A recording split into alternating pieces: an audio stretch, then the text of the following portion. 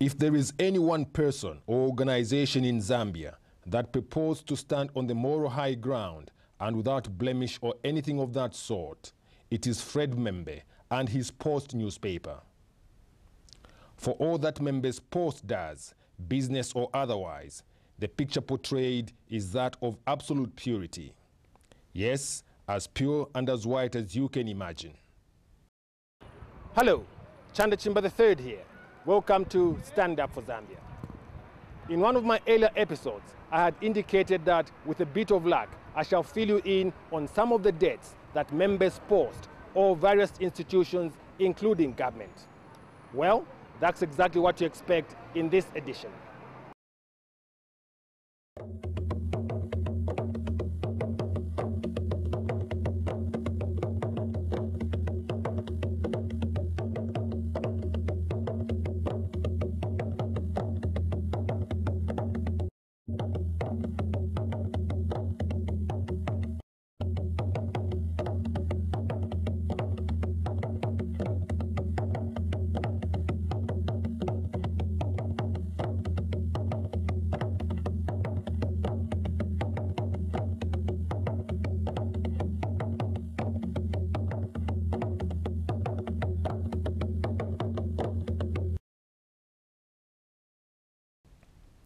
As at 31st July 2010, members post either directly or indirectly owed various institutions a lot of money. However, some of the issues pertaining to what is owed are now before the judicial process and therefore cannot be talked about in detail.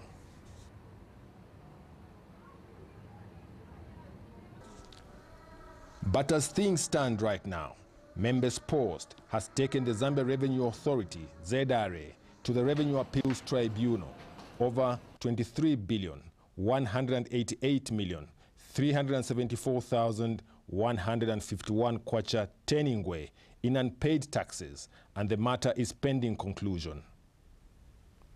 I went to the Revenue Appeals Tribunal on the ground floor of Kambendekela House in Lusaka to check on whether or not Members Post has really taken the ZRA to the tribunal. Chola Shapi Mutambo is the registrar, and she gave me the answer I was looking for. Yes, I'll confirm that we did receive an appeal with regard to the Post newspaper. This was sometime in 2009, towards the end, to be specific, sometime in December. We did have an appeal. Although I'm not in any position to comment on the contents or the details, I would confirm that yes, we have received, and currently this matter is between the parties. They are trying to discuss and settle the matter out of court. This matter has had 8 hearings so far, the last having been on 2nd September 2010 with the 3-man panel chaired in an acting capacity by Lusaka Lawyer and Law Association of Zambia President Stephen Lungu, adjourning the matter sine die or indefinitely. Through its shareholding portfolio in the defunct Zambian Airways, Members Post owes the National Airports Corporation more than $2 million United States in airport taxes, landing and parking fees. This again is before the courts of law, so I cannot go further than this, at least for now. It is common knowledge how Members Post goes to town reporting on other people's debts, snooping in on every detail as if the paper operates above board and without owing any organization money. Well, that's the picture that Membe has painted of himself and the newspaper he runs, always playing holier than thou in a drama series written, created, produced and directed by no other than Fred Membe, and of course with him starring in the lead role. In my circles, this would be referred to as a skewed, blurred, out-of-focus picture not suitable for use.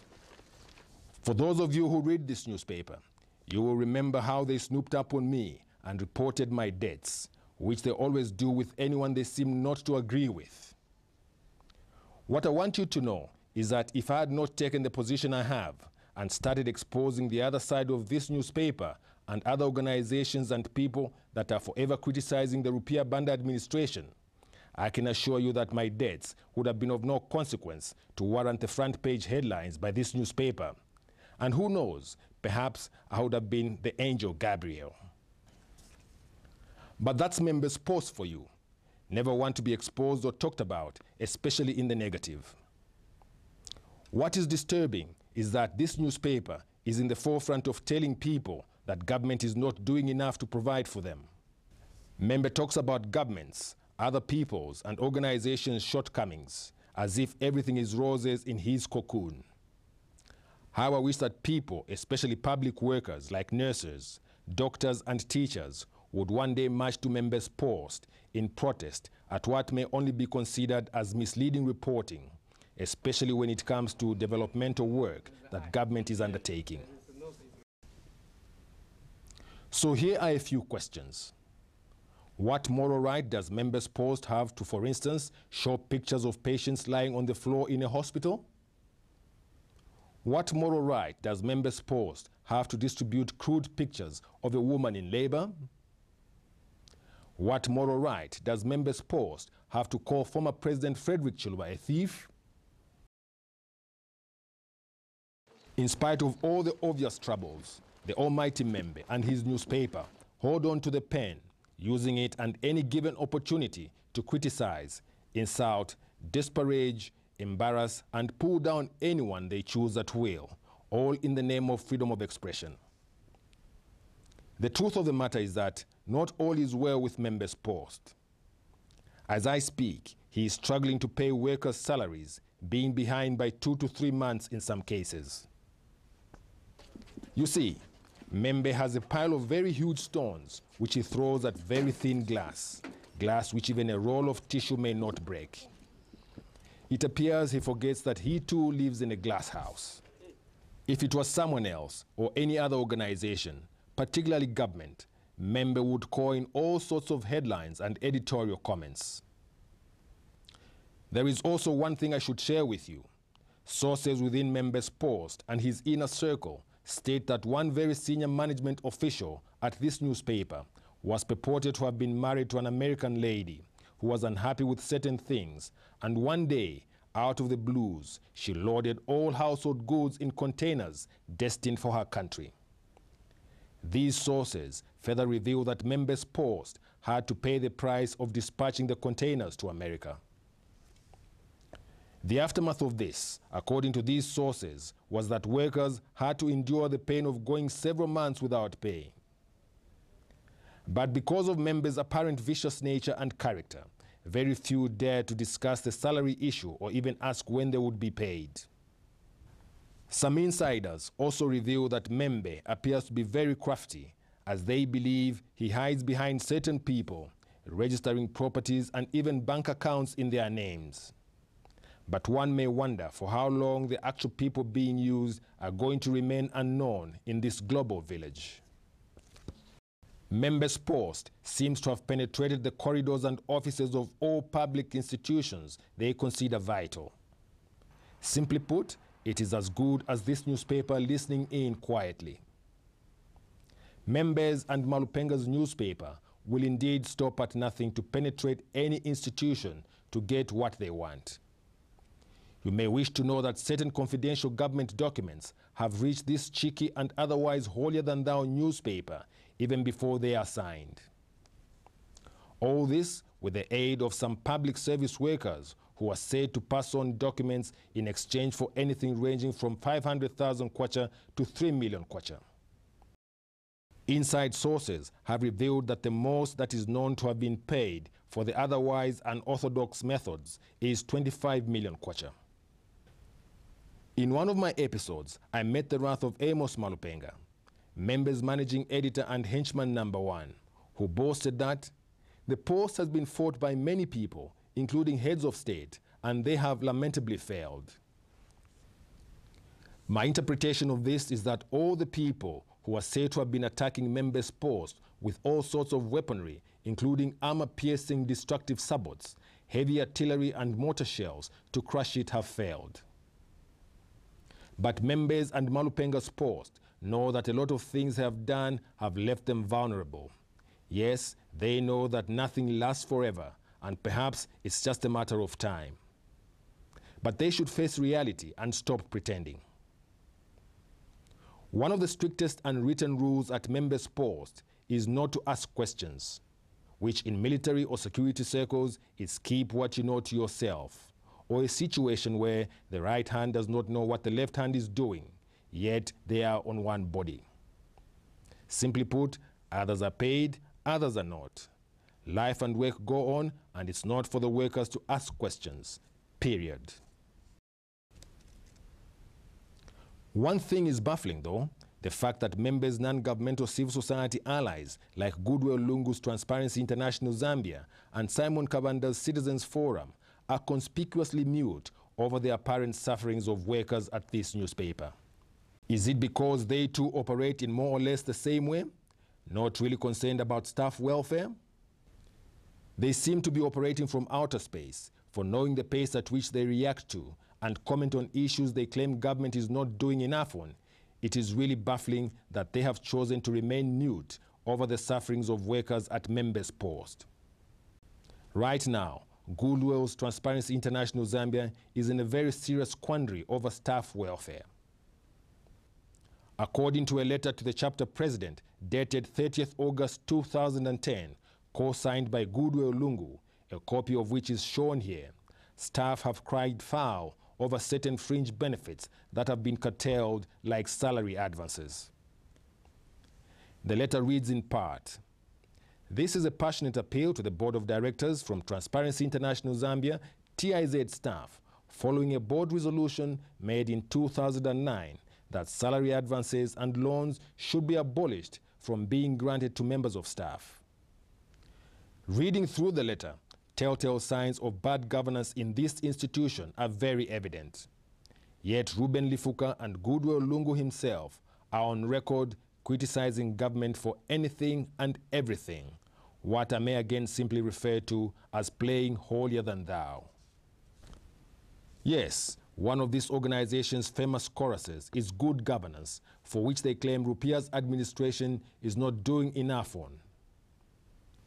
You and I know that these NGOs are supposed to be partners with government in as far as development is concerned. Yet they fight government day in, day out, apart from spending a lot of time and money on workshops and seminars in expensive hotels, motels, and lodges. So what about good governance within their ranks? You may wish to know that, in fact, Goodwill's Transparency International Zambia falls far short on good governance. You see, these same NGOs thrive on collecting money all over the world in the name of you and I.